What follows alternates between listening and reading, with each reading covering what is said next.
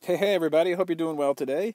Let's take a look at the price floor diagram, which is also known as the minimum price diagram.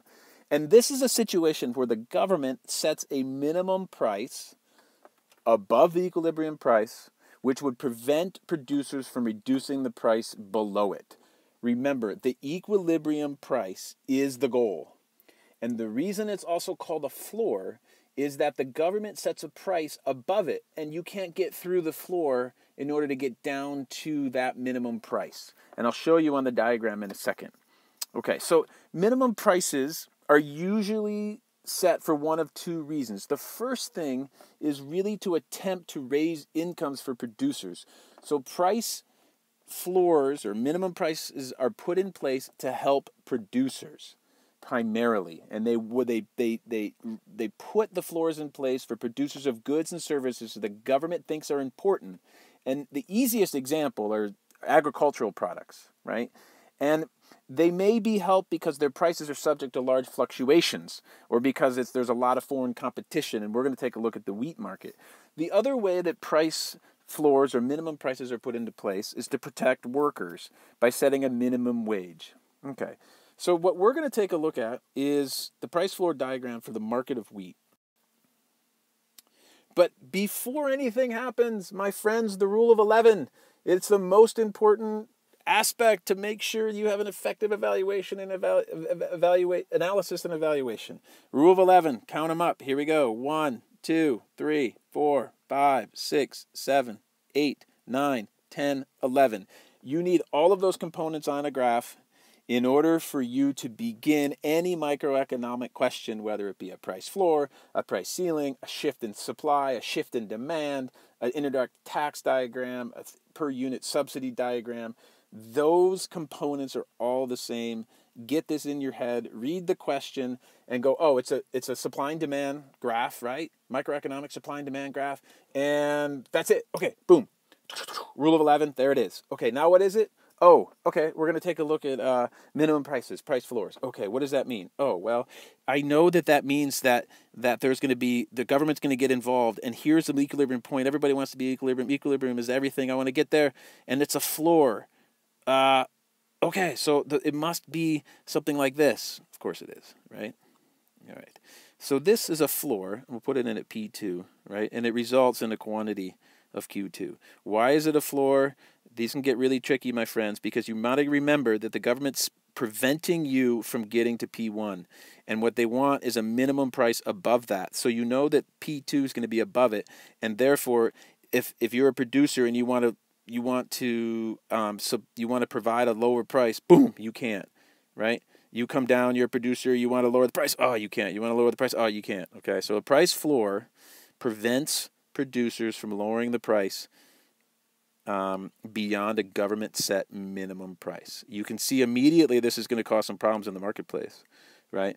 Because right here you can see, and I'll clean this up and we'll take a look at it in a second, right? But this is going to be, actually this is going to be Q2 and this is going to be Q3.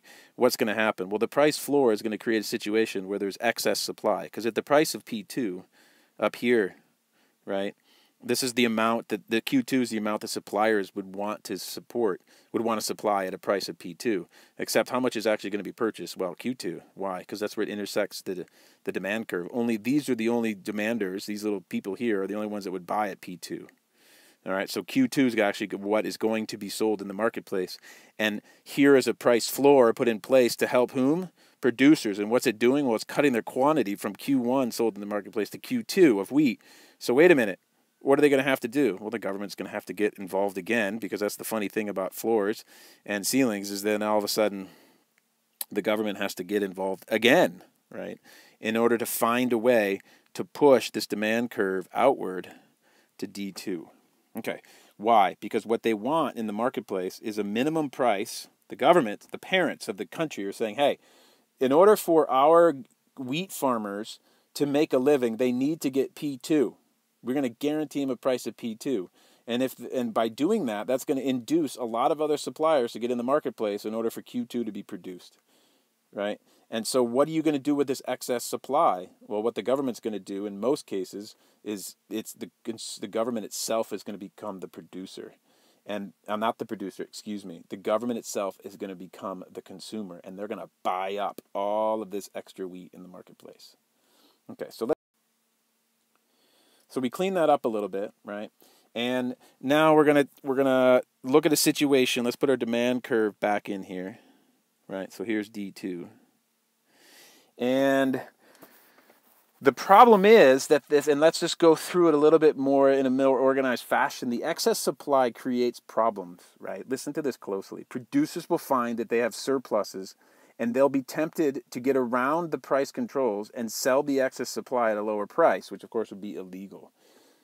So what's going to happen? Well, what the government usually will do is buy up this in the agricultural market. What the government will do is it'll buy up all of this extra wheat. It'll buy up from Q1 to Q2. I'm sorry, Q1 to Q3, and that would essentially push demand outward, right? Because there's a new consumer in the market, and that's the reason it's going to result in increased demand at every price level. So the demand curve is going to shift outward, and as a result of that, right, the suppliers will actually get the price that they need, but that comes at a cost.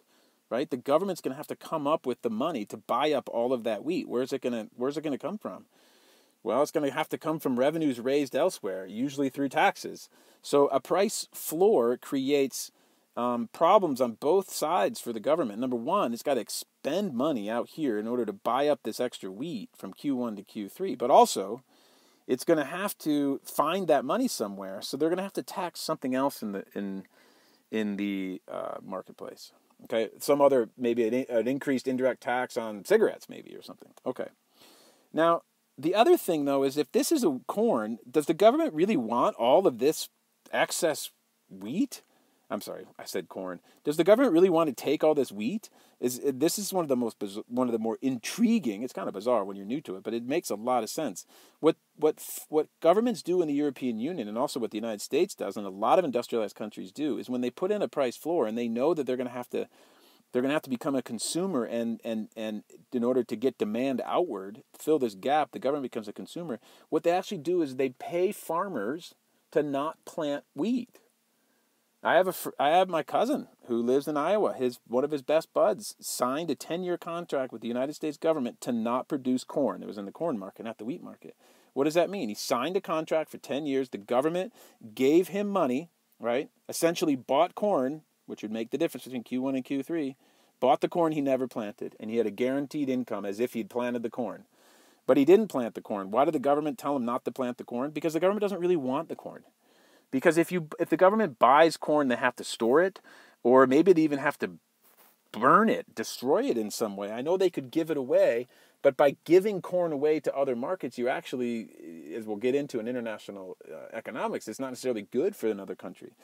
So what they say is okay, we're going to give you this minimum price, and we know the supply is going to increase, so we're going to make sure that we don't end up with actually the real extra wheat. So the government just actually buys up all of this quantity, Q1 to Q3, or these suppliers get a P2 price for corn that they didn't actually, corn or wheat that they didn't actually produce.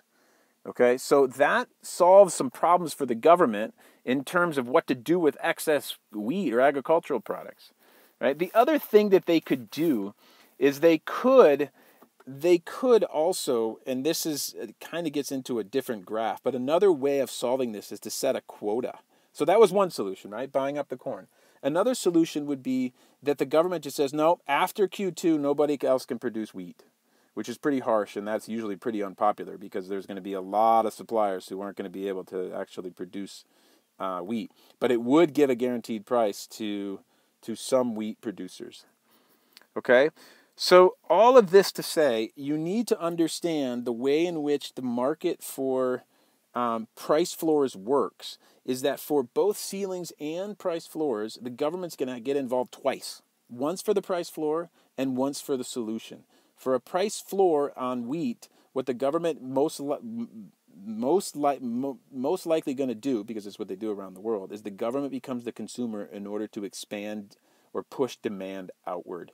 And so that this Q3, to get rid of the surplus in the marketplace. Okay? I hope you found this video to be helpful, and I'll talk to you in a bit.